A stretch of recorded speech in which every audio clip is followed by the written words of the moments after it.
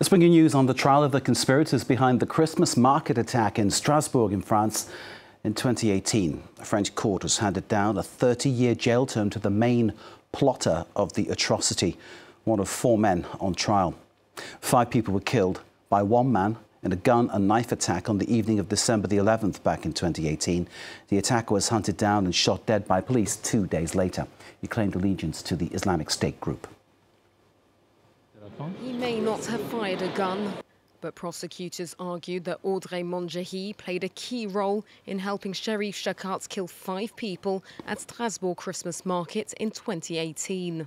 The 42-year-old has now been sentenced to 30 years in prison after being found guilty of abetting murder in relation to a terrorist plot.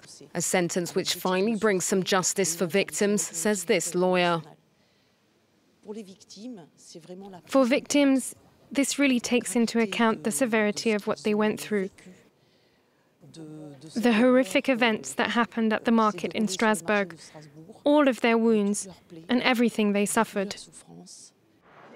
According to the prosecution, Mondjehi helped his former cellmate Chekatt obtain the gun he used in the attack, opening fire on revellers at one of France's most popular Christmas markets before stabbing passers-by. The Islamic State group claimed responsibility. After exchanging gunfire with French soldiers, Chekatt managed to flee the scene, sparking the beginning of a 48-hour manhunt in France and neighbouring Germany. Chekatt was later killed in a shootout with police.